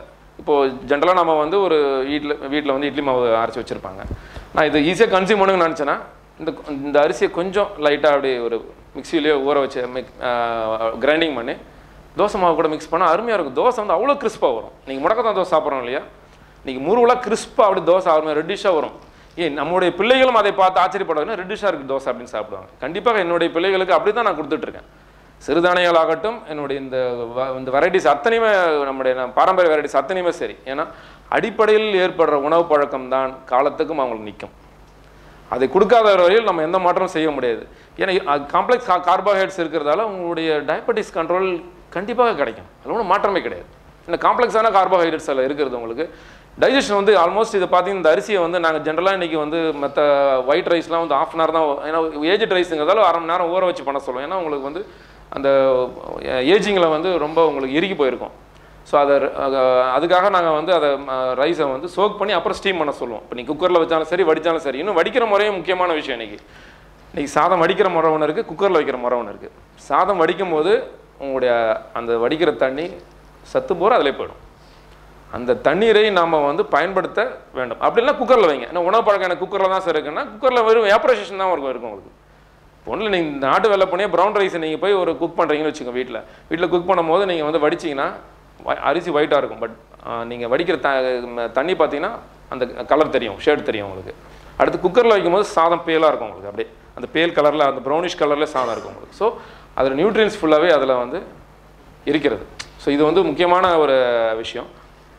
அடுத்து இந்த ட்ரெடிஷ்னல் வெரைட்டிஸ் அத்தனையுமே மாப்பிளை சம்பா, வாடன் சம்பா, ஆத்தூர் கிச்சடி சம்பா, கருப்பு கவனி, சிவப்பு கவனி, குள்ளக்கார், பூங்கார், சீரக சம்பா கண்டிப்பாக நீங்கள் அதை சாப்பிட்ருப்பீங்க. ஏன்னா நல்ல டேஸ்ட்டும் ஒரு ஃப்ளேவரும் கொடுக்கக்கூடிய சீரக சம்பா நம்ம நைஸான வெரைட்டிஸு. ஸோ அனைத்து விதமான நம்ம தேவைக்கு இது 60ஆம் குருவைன்னு ஒரு அரிசி உண்டுங்க. 60ஆம் குருவைன்றது ஒரு ஷார்ட் டேர்ம் கிராப். அது சலைன் வாட்டரில் தான் விளையும். அதோடைய மேக்ஸிமம் பீரியடும் பார்த்தீங்கன்னா 60 நாள் விளையக்கூடிய குருவை பயிர் அது. ஸோ பட் ஆனால் அது என்ன பண்ணுவாங்க, 70 நாள், ஏன்னா நாற்றுலேருந்து கணக்கு பண்ணாமல் 70 நாள் 75 நாள் கணக்கு எடுத்துப்பாங்க. 60ஆம் குருவை அவ்வளவும் கால்சியம் ரிச். இன்றைக்கி ஆர்த்ரைட்டிஸ், ஆஸ்டியோபோரோசிஸ், இன்னும் எவ்வளோ விஷயங்களை இன்றைக்கி கொண்டு வந்துட்டாங்க. இன்றைக்கி போன் அண்ட் ஜாயிண்ட், மியாட்டு நீங்கள் போகிறத விட இந்த மாதிரி விஷயங்களை நீங்கள் எடுத்துக்கிறது வந்து ரொம்ப ரொம்ப முக்கியம். கால்சியம் மாத்திரை முழுங்கிறதுக்கு நீங்கள் இதை கண்டிப்பாக சாப்பிட்லாம் இன்றைக்கி. அடுத்தது முக்கியமான ஒரு விஷயம் இன்றைக்கி அந்நிய உணவு சார் நம்மள்கிட்ட. ஏன்னா பாரம்பரிய அரிசிகளை பற்றி உங்களுக்கு குறிப்பாக இதை பற்றி டீட்டெயிலாக பேசலாம், நிறைய பேசலாம் பாரம்பரிய அரிசிகளை. அடுத்தது ரைஸ் வெர்சஸ் வீட். இன்றைக்கி இருக்கக்கூடிய ஒரு பெரிய டஃப்பான காம்படிஷன். கார்பரேட்டுகள் நம் மீது திணிக்கப்பட்ட ஒரு உணவு. 100% ஆட்டா, 0% மைதா அப்படின்னு போடுவாங்க. நீங்கள் கம்ப்ளீட்டாக ரீஃபைண்டு வீட் ஒரு நல்ல உணவு தான் சார், அதில் எந்த மாற்றமும் கிடையாது. பட் ஆனால் அங்கு வாழும் மக்களுக்கு அது நல்ல உணவு. அதை புரிந்து கொள்ள வேண்டும். எல்லா உணவுகளும் இந்த உலகத்தில் நல்ல உணவை, அதை எந்தெந்த இடத்தில் யார் யார் உண்ணுகிறார்கள் என்பதை பொறுத்து தான் அந்த உணவின் அம்சம் தீர்மானிக்கப்படுகிறது. எதுவும் கெட்ட உணவு என்பதே கிடையவே கிடையாது இந்த உலகத்தில். எல்லாம் நல்ல உணவு தான். ஆயில் எடுத்துக்கிட்டால் ஆயில் பற்றி எதுவும் பேசுவோம் நம்ம. ஸோ வீட்டுங்கிறது ஒரு வின்டர் கிராப். அது ஒரு 15 டிகிரிலேருந்து 25 டிகிரிக்குள்ளே தான் தேவை. அது வீட்டை கொண்டு வந்து நம்ம சவுத் இந்தியன் கிளைமேட் நட்டு பாருங்கள், ஒரு மூட்டை கூட ஈல்டு வராது. ஏன்னா it cannot survive in our climate. நம்ம டிராபிக்கல் கிளைமேட்டுக்கு உகந்த கிராப்பே கிடையாது அது. ஸோ அதில் வந்து இன்னொரு விஷயம், இன்னொன்று அடுத்தது நம்முடைய கிளைமேட்டில் சர்வே ஆகாது. இன்னொன்று, அடிப்படையில் வலிமையுள்ளவன் வாழ்வான், பலவீனமானவன் வீழ்வான். இது இயற்கையின் தத்துவம். Survival of the fittest, Darwin's theory உங்களுக்கு நமக்கு எல்லாருக்கும் தெரியும். ஸோ இந்த அடிப்படை உயிரினங்கள் அனைத்தும் உண்டு, நமக்கும் உண்டு. ஸோ இது கெனாட் சர்வைவ் இன் கிளைமேட்னும் போது அதை நம்ம டிபெண்ட் பண்ணுறது எந்த அளவுக்கு ஒரு முட்டாள்தனமான ஒரு விஷயம். அடுத்தது, வார்ம் ரீஜனில் வந்து ஒரு நமக்கு மேபி உங்களுக்கு கோதுமை எடுக்கக்கூடியவங்களுக்கு வந்து ஒரு கோல்டு ரீஜனில் தான் ஜாஸ்தி இருப்பாங்க. So they need warmer food. அது கோதுமை ரொம்ப அவசியம் அவங்களுக்கு. ஸோ நம்ம எடுக்க வேண்டிய அவசியம் கிடையாது. ஸோ மறைமுகமாக நம்ம மீது திணிக்கப்பட்ட ஒரு விஷயம் தான் கோதுமை. வித் நீங்கள் காம்போசிஷன் எல்லாமே எடுத்துக்கலாம். இன்றைக்கி வந்து 75 கிராம்ஸ் உங்களுக்கு வந்து கார்போஹைட்ரேட்ஸ் இருக்கும். வீட்டில் எடுத்துக்கிட்டிங்கன்னா 71 தான். ரொம்ப ரைஸுக்கு அதுக்கு ரொம்ப டிஃப்ரென்ஸ்லாம் இருக்கவே இருக்காது. என்னென்னா ஃபைபர் கொஞ்சம் கூட சொல்லுவாங்க அதில். பட் ஆனால் அரிசியில் இல்லாத ஒரு பெரிய விஷயம் அதில் இருக்குது, குளூட்டன். குளூட்டன்ன்றது மெல்ல மெல்ல நமக்கு சாகடிக்கக்கூடிய ஒரு விஷயம். ரெகுலராக நீங்கள் குளூட்டன் எடுத்துக்கிறது வந்து தவறு. நீங்கள் எதில் வேணால் நீங்கள் போய் ஒரு டாக்டர்கிட்ட கேளுங்க, குளூட்டன் ரெகுலராக எடுத்துக்கிறது. ஆனால் இதே மீறி நம்ம ஒரு நல்ல பூரி மசாலா பார்த்தா நம்ம மனசு வாங்கிடுவோம். கண்டிப்பாக வந்து குளூட்டன் சாப்பிடுவோம், சரி பூரியை சாப்பிட்டே ஆகணும். இன்றைக்கே ஒரு நாள் உணவு சாப்பிட்றது அவசியம் இல்லை சார். ரெகுலராக நீங்கள் வந்து அத்தியாவசிய உணவாக அதை மாற்றுவது தான் இங்கே தவறு. நம்முடைய அடிப்படை, நம்மளோட ரீஜன் ஸ்பெசிஃபிக். என் மண்ணில் திறம்பட விளையக்கூடியதை நான் உண்டு மகிழ்ந்தால் நான் ஆரோக்கியமாக வாழலாம். இந்த அடிப்படை உணர்வை புரிஞ்சிக்காத வரையில் நீங்கள் எந்த விதமான, நீங்கள் வந்து யூஎஸ்லேருந்து இறக்குமதி பண்ணாலும் சரி, ஆஸ்திரேலியாவிலேருந்து எது இறக்குமதி பண்ணாலும் சரி, எந்த விஷயமும் நீங்கள் சாதிக்கவே முடியாது. இதான் விஷயம். ஏன்னா முக்கணிகளை 5 நிலங்களில் நாம் வந்து அறுசுவை கொண்டு போனவர்கள் நாம். இன்றைக்கி நம்மகிட்ட இருக்கிற முக்கணிகளை விட்டு எந்தெந்த அந்த ஃப்ரூட்ஸ் இந்த ஃப்ரூட்ஸ் சாப்பிட்ருக்கோம். Season specific. இப்போ இருக்கிற மேங்கோஸில் இருக்கிற ஒரு விஷயம் எங்கே சார் இருக்குது? பனானாவில் இருக்குது. எல்லா விஷயமும் நம்ம மறந்து விட்டு அந்த உணவை பார்க்கணும். ஏன்னா இன்றைக்கி நம்மளிடம் பொருளாதாரம் மிகுந்து விட்டது, எதையும் வாங்கக்கூடிய சக்தி உருவாகி விட்டது. அதை எப்படி செய்ய வேண்டியன்ற ஒரு கலாச்சாரமும் அந்த ஒரு கண்ட்ரோலும் நம்மகிட்ட இல்லாதது அறியாமை. ஸோ ஒரு விதத்தில் நம்ம இலிட்ரேட் தான். அன்றைக்கி பிஎஸ் குமார் சொன்ன மாதிரி இலிட்ரேட் தான் நம்ம. ஏன்னா அறிந்தும் அந்த தவறை செய்து கொண்டிருக்கிறோம் என்றால் நம்ம இலிட்ரேட் தானே. ஸோ இதை மாற்ற வேண்டிய கடமை நமக்கு இருக்குது. அடுத்தது இன்றைக்கி பிரெட்டில் செய்யக்கூடிய அனைத்து பேக்கரி ப்ராடக்ட்ஸ் அனைத்துமே ப்ரிசர்வேட்டிவ்ஸ் இல்லாத நீங்கள் வர்றதே கிடையாது. அனைத்துமே உங்களுக்கு நீங்கள் வந்து ஒரு கோதுமை சாப்பிட்ணும்னு நினைக்கிறீங்க, ஒரு நாள் தப்பு இல்லை. ஒரு முழு கோதுமையை வாங்கிட்டு வந்து ஷாப்பில் க்ரீனாக வாங்கிட்டு வந்து நீங்கள் அப்படியே கிரைண்டிங் பண்ணி அதில் இருக்கிற ஹஸ்கோட சாப்பிடுங்க, தப்பு இல்லை, ஒரு நாள் சாப்பிடுங்க. பட் ஆனால் அதை வந்து நிரந்தர உணவாக மாற்றாதீர்கள். நிரந்தர உணவாக மாற்றாதீர்கள். என்னுடைய கோரிக்கை, நிரந்தர உணவு என்பது நம்மை சார்ந்த உணவு, நம்முடைய அரிசி உணவு, அடுத்து சிறுதானிய உணவு. இது ரெண்டு மட்டும்தான் நமக்கு வந்து ஸ்டேபிள் ஃபுட்டாக இருக்க முடியும். இது எதுவுமே ஸ்டேபிள் ஃபுட்டாக இருக்க முடியாது. அப்படி நம்ம லிவிங் கண்டிஷன்ஸ் அங்கே மாற்றிக்கணும். இருந்தாலும் அங்கே போனாலும் ஒரு தடவை தான் நீங்கள் பயன்படுத்தலாம், இன்னொரு தடவை அரிசி தான் சாப்பிடுவீங்க. ஏன்னா உங்களுடைய மரபணுக்கள் இதுக்கு டியூன் ஆகியிருக்கும். உங்களுக்கு நம்மளுடைய மரபணுக்கள் கடந்த 1000-2000 வருடங்களாக ஒரு உணவுக்கு நம்ம டியூன் ஆகிட்டோம். அது திடீர்னு மாறும் போது அது அந்த மரபணு மாறுறதுக்கு நாட்கள் ஆகும். நம்மளே ஒரு விஷயத்தில் வந்து மாற்றம் என்பது ஒரே நாளில் ஏற்படக்கூடியது. மாற்றம் என்பது வேண்டும். அடுத்தது ஸோ மைதா ப்ராடக்ட்ஸ் சொல்லவே வேணாம். மைதா பற்றி நான் நிறைய விஷயங்கள் நீங்கள் வந்து பார்த்துருப்பீங்க. ஸோ அதை பற்றி நம்ம வந்து விரிவாக தெரிஞ்சிருக்கோம். உங்களுக்கு கண்டிப்பாக அதை அவாய்ட் பண்ணக்கூடிய கட்டாயம் வேண்டும். இன்னொன்று, வரும் தலைமுறைகளுக்கு மைதாவுடைய சுவையை கொடுக்கக்கூடாது. வரும் தலைமுறைகளுக்கு எல்லாரும் குடும்பம் வரைக்கும் நம்ம 40-50 கடந்து விட்டோம்.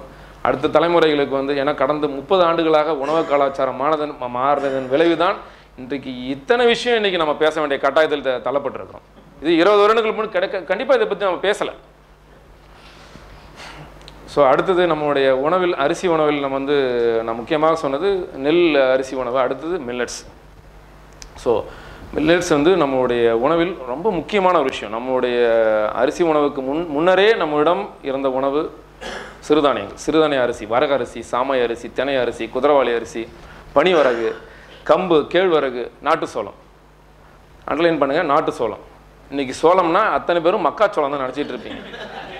ஸோ மக்காச்சோளம் நினச்சா நம்ம மக்கு. ஸோ நாட்டு சோளம் வந்து அவ்வளோ கேல்சியம் இருந்துச்சு சார். நம்மள்கிட்ட ஹைப்ரிட் வெரைட்டி உங்களுக்கு மக்காச்சோளம் மரபணு மாற்றப்பட்டு நம்மீடு திணிக்கப்பட்ட ஒரு விஷயம் மக்காச்சோளம். நாட்டு சோளம்ன்றது நம்மளோட கிடைக்கிற ஒரு விஷயம், ரொம்ப சீப்பான ஒரு வெரைட்டி. அது நம்ம அதிக செலவு பண்ண நம்ம சீப்பாக கிடச்சிட்டாலும் நமக்கு அது அருமை தெரியாது.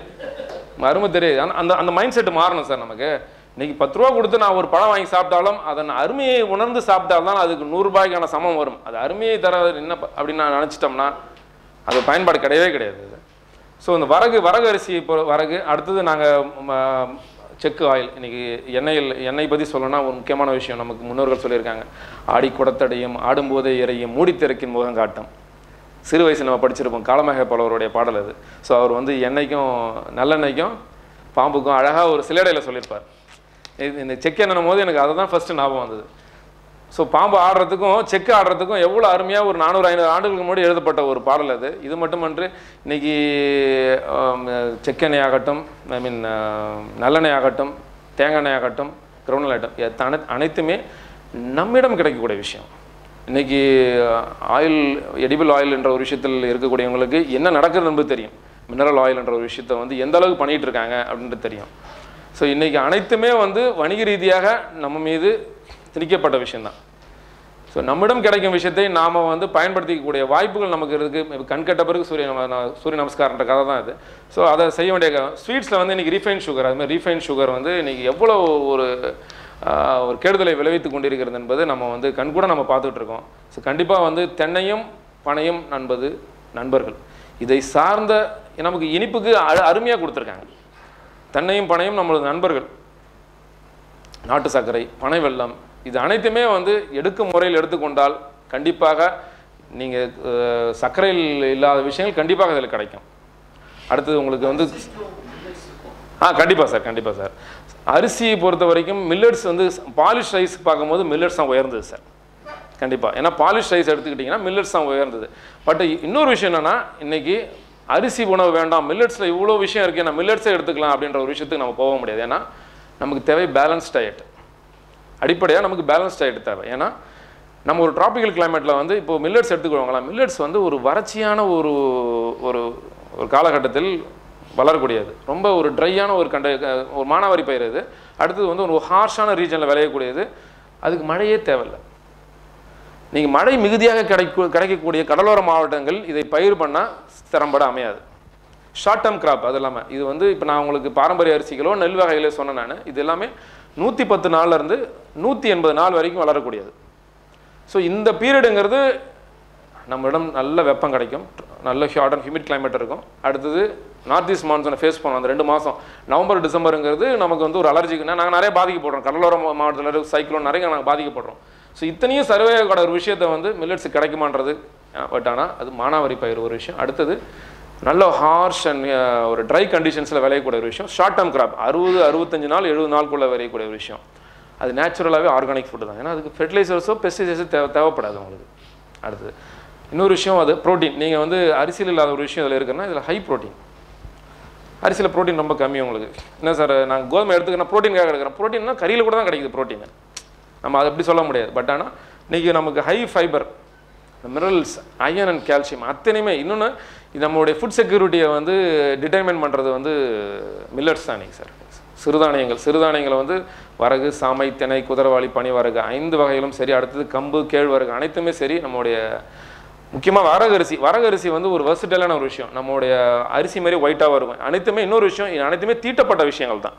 தீட்டாதான் நம்ம வந்து சாப்பிட்றது சிரமமான விஷயம். இன்றைக்கி இந்த கிரெயின்ஸை வந்து தீட்டப்பட்டு தான் இன்றைக்கி அனைத்துமே மார்க்கெட்டுக்கு வருகிறது. இன்னொரு விஷயம், இன்றைக்கி நீங்கள் வரகரிசின்னு போய் நீங்கள் எந்த ஒரு சூப்பர் மார்க்கெட்லையோ இல்லை எந்த ஒரு கடையில் வாங்கினாலும் கூடுமான வரைக்கும் 90% ஃபியூமிகேஷன் பண்ணி தான் வச்சுருப்பாங்க. ஏன்னா நீங்கள் ஒன்ஸ் தீட்டிட்டிங்கன்னா அதிகபட்சம் ஒரு 10-15 நாள் வரகரிசியோ மில்லட்ஸை வந்து நீங்கள் வச்சுருக்க முடியாது.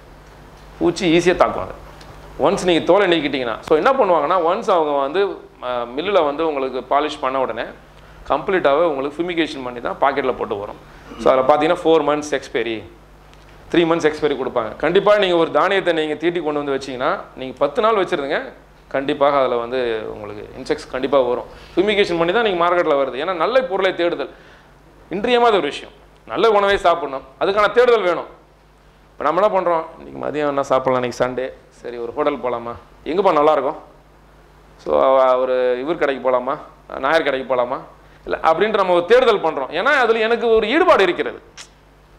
ஸோ ஒரு நல்ல சுவையான உணவை சாப்பிட வேண்டிய ஈடுபாடு என்ன இருக்கிறது, அதுக்கான தேடுதலை நான் வந்து பல பேரும் விசாரிக்கிறேன். அதே தேடுதல் தேவை.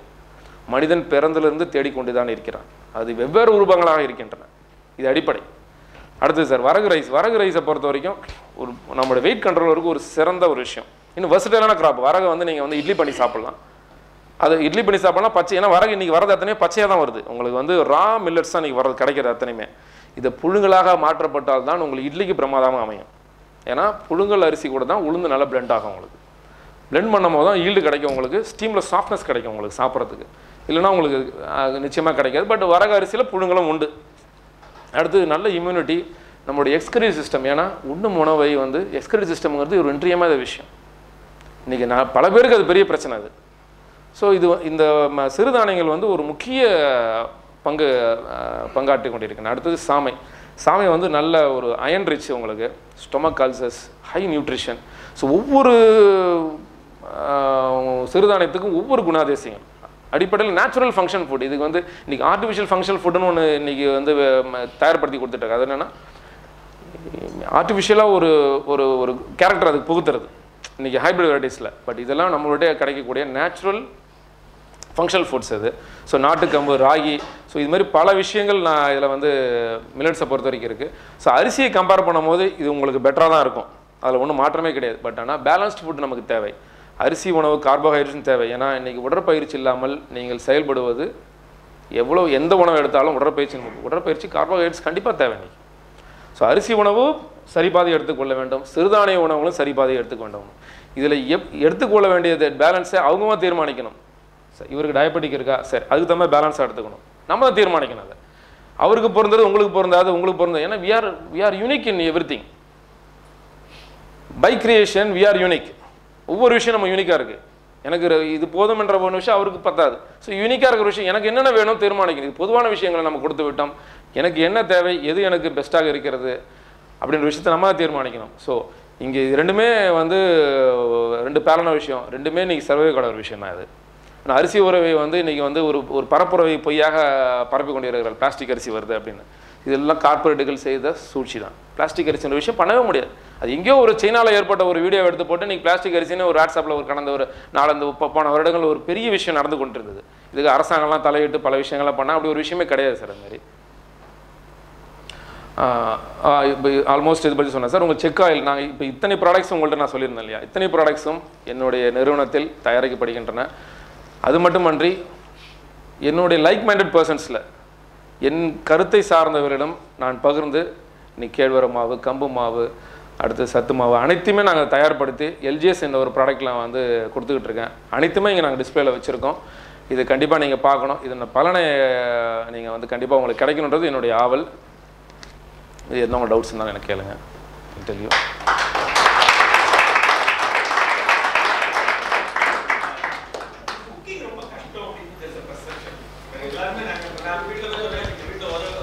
குக்கிங் என்ன சார், ரைஸ் குக்கிங் கஷ்டம்ன்றீங்களா?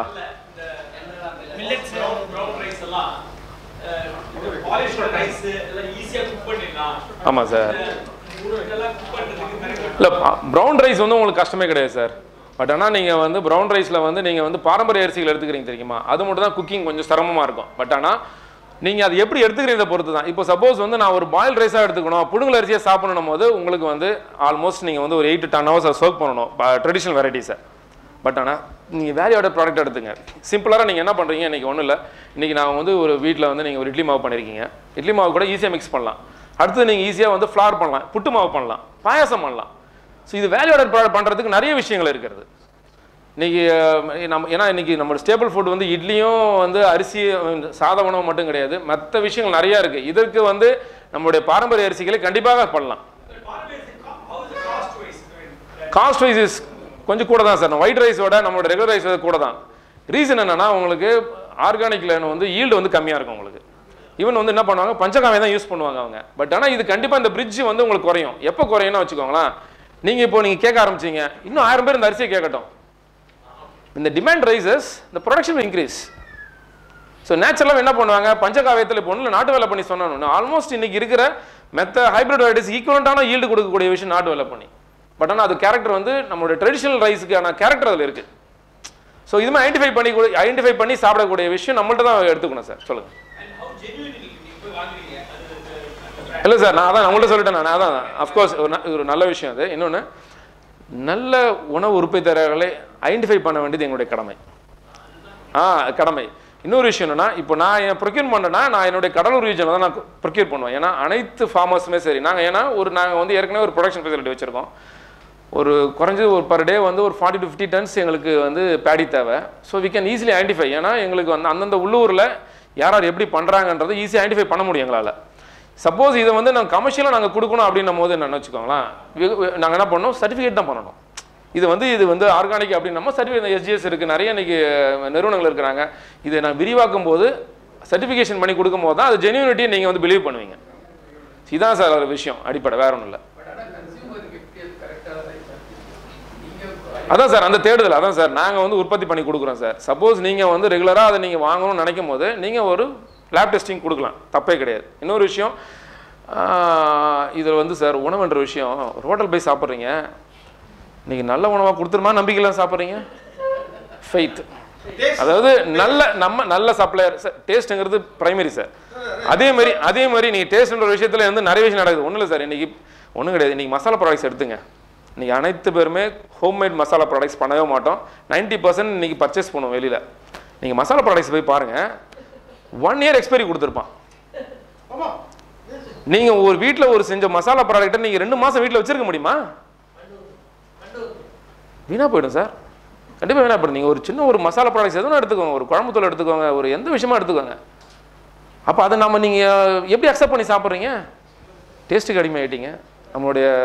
ஸோ அந்த விஷயம். இன்னொரு விஷயம் என்னென்னா, நல்ல உணவு கிடைக்கிறதுன்ற ஒரு ஃபெய்த் ஒரு பில்டப் பண்ணணும். பட் இது உங்களுடைய அறியாமையிலேருந்து விலகி இதுக்கான என்கொயரி நிறையா வரும்போது இதுக்கு ஒரு சிஸ்டமேட்டிக்கான ஒரு விஷயம் ஃபார்ம் ஆகிடும்.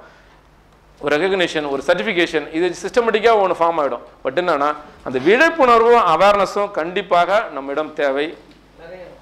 Other questions? Point regarding the bakery products you're talking about. I am buying a bakery product. Fine, sir. Fine. Which is without preservatives. Oh. Whereas lead brands, modern bread, they are all with preservatives. நீங்க அந்த bread பாத்தீங்கன்னா வாங்குன உடனே whenever you buy, like மந்தளிக்கு வாங்கலாம், 3 நாள் கழிச்சு வாங்கலாம், they give about 9 or 10 days life. Okay. வாங்குன பிறகு 9 days டேட்ல இருக்கு. Fine. Bakery products are not without preservatives actually. That is only for 3 days. 3 days. In the morning வாங்குனா day after tomorrow evening you have to use. Sir, bakery na bread la preservatives irukudhoda and raw materials preservatives oda தான் வருது. What I mean is, இப்போ ஒன்றும் இல்லை, நீங்கள் refined வீட் எடுக்கும்போது அது உங்களுக்கு ஏற்கனவே ப்ரிசர்வேட்டிவ்ஸ் ஆட் பண்ணி தான் உங்களுக்கு வருது. ரீஃபைண்ட் ரா மெட்டீரியல்ஸ் எடுத்துக்கணும். I totally agree with you. Preservatives எல்லாமே எதுவும் நடக்குறதில்ல. But bakery they have house. Fine. They sell without preservatives. Fine. And he says Friday morning 10 o'clock வாங்கணும். Fine. இன்னைக்கு நாளைக்கு நாளைக்கு தான் line. Fine. There is bread of modern bread. I buy dated of manufactured 19th of this month. It goes for maybe 11 or 12 days. Fine. So ஒன்று தான் sir. It is dry. Dry. Fine sir. சொல்லுங்க sir. கண்டிப்பா sir. இப்போ இவங்க ஒரு முக்கியமான கேள்வி கேட்கறாங்க, அதுக்கு அப்புறம் நான் ஒரு தீவிரமான கேள்வி கேட்கிறேன். சொல்லுங்க சார், சொல்லுங்க. கார்போஹைட்ரேட்ஸோட இம்பார்ட்டன்ஸை பற்றி சொல்கிறீங்க.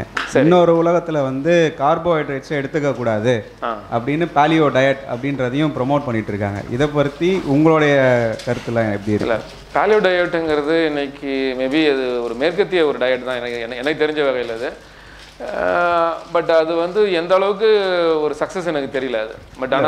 பட் ஆனால் மேபி அது நம்மளுடைய ஒரு கிளைமேட்டிக் கண்டிஷன்ஸுக்கு ஒரு பெஸ்ட்டான விஷயமா எனக்கு படலை அது என்னை பொறுத்தவரை. ஏன்னா ஒரு விஷயத்தை வந்து நீங்கள் கம்ப்ளீட்டாக எடுத்தீங்கன்னா மீட்டை ஃபுல்லாக எடுத்துக்க சொல்லுவாங்க. You have to depend on proteins பல டயட்டில். ஸோ அது வந்து கரெக்டான விஷயமே கிடையாது உங்களுக்கு. பட் அது வந்து ஒரு சிஸ்டமேட்டிக்கான ஒரு விஷயத்தை வந்து எல்லாருக்கும் யூனிஃபார்மாக பொருத்தக்கூடிய விஷயம் தான் இன்றைக்கி வந்து ஒரு தவறான ஒரு கண்ணோட்டம். பட் வெயிட் கண்ட்ரோலுக்கு நம்மளிடம் முயற்சிகள் இல்லாத ஒரு காரணம் தான் இன்றைக்கி ஈஸியாக அதுக்கு நம்ம வந்து இன்றைக்கி அடிமைப்பட்டு போகிறோம். இந்த விஷயங்கள் நமக்கு வந்து கண்டிப்பாக இதெல்லாம் செய்யணும். ஒன்றும் இல்லை, என்னால் இப்போ ட்ரெடிஷ்னல் ரைஸ் வெரைட்டிஸ் என்னால் பண்ண முடியல அப்படின்னும் போது சிம்பிளாக வேல்யூ ஆடட் ப்ராடக்ட்ஸை பண்ணலாம். பட் அதுக்கான சிரத்தையும் மெனக்கடையும் நம்மள்ட்ட அந்த மனப்பான்மை வராத பட்சத்தில் இது எட்டாக்கனியாகத்தான் இருக்கும், எட்டும் கனியாக மாறாது.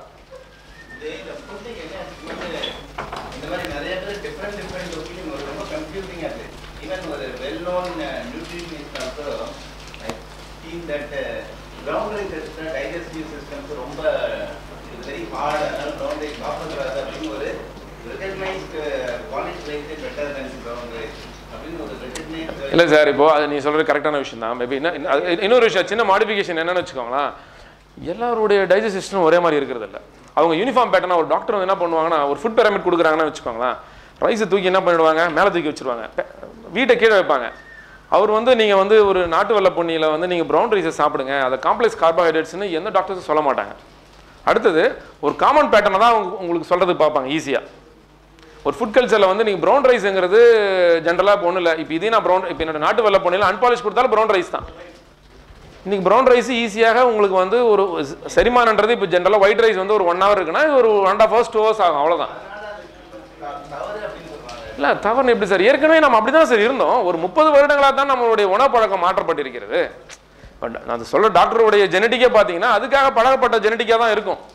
பட் ஆனால் எல்லாத்தையும் ஒரு சார் பின்னோக்கி பார்த்தாலும் ஒரு கமர்ஷியல் வேல்யூ இருக்குது சார். நீங்கள் உணவு கட்டுப்பாடில் நீங்கள் வந்து அனைத்து விஷயத்திலும் சாத்தியமாக கொண்டு போயிட்டால் நீங்கள் ஏன் சார் அவர்கிட்ட போக போகிறீங்க? So you have to prescribe medicines. இதுக்கு திரைமுறையில் இருக்கிற ஒரு விஷயம். நீங்கள் இது ஒன்றும் இல்லை, அவர் சொல்கிறது இருக்கட்டும் சார். நீங்கள் என்ன பண்ணுங்கள், ஜென்ரலாக கொஞ்சம் ப்ரௌன் ரைஸை கொஞ்சம் இன்டேக் பண்ணி ஒரு 20 days ஒரு 1 month நீங்கள் அதோட ரிசல்ட்ஸை நீங்கள் பாருங்கள். உங்களுக்கு பொருந்தக்கூடியதாக இருக்குதா, உங்களுக்கு டைஜஸ்டிவ் சிஸ்டம் உங்களுக்கு அக்செப்ட் பண்ணுதான்னு நீங்கள் பாருங்கள். இன்னும் பெஸ்ட்டு நீங்கள் ப்ரௌன் ரைஸ் இல்லாமல் எனக்கு வந்து இதில் ஒரு டவுட்ஸ் இருக்குது அப்படின்னும் போது நீங்கள் மில்லட்ஸுக்கு போங்க, சிறுதானியங்கள் எடுத்துங்க. சிறுதானியங்கள் கண்டிப்பாக அந்த மாற்றம் ஏற்படும். ஏன்னா இன்றைக்கி ரைஸில் ஒரு விஷயத்தை வந்து நீங்கள் ப்ரௌன் ரைஸுங்கிறது இன்றைக்கி நீங்கள் வந்து ரெட் ரைஸஸ் எடுக்க வேண்டிய அவசியம் கூட இல்லை. நம்மளிடம் இருக்கிற ரெகுலர் ரைஸஸில் ப்ரௌன் ரைஸஸ் எடுங்க. ஒரு ஸ்டெப் முன்னாடி வருவோம் நம்மளுடைய மாற்றத்துக்கு. நெக்ஸ்ட் ஸ்டெப் உங்களுடைய மைண்ட் செட் அது கண்டிப்பாக மாறிடும். சரி, இந்த ரைஸ் எடுக்கிறதால எனக்கு ஐ எம் கம்ஃபர்டபுள், டைஜஷன் எனக்கு வந்து ப்ராப்ளம் கிடையாது. ஏன்னா you will feel the difference. Digestion எனக்கு ப்ராப்ளம் இல்லை, ஸோ நம்ம கம்ஃபர்டபுளாக இருக்குது, எனக்கு ஒரு சேஞ்சஸ் இருக்குது, என்னுடைய குளுக்கோஸ் லெவலில் சேஞ்சஸ் இருக்குது, கண்டிப்பாக மெயின்டைன் ஆகுது அப்படின்னு ஒரு சேஞ்ச் வரும்போது நீங்கள் நெக்ஸ்ட் லெவல் போவாங்க. சரி, நம்ம ஏன் அதையும் பண்ணக்கூடாது? So you will infer. உங்கள் உடம்புக்கு நீங்கள் தான் சார் ஃபஸ்ட்டு மருத்துவர், அப்புறம் தான் இன்னொருத்தவர் சார்.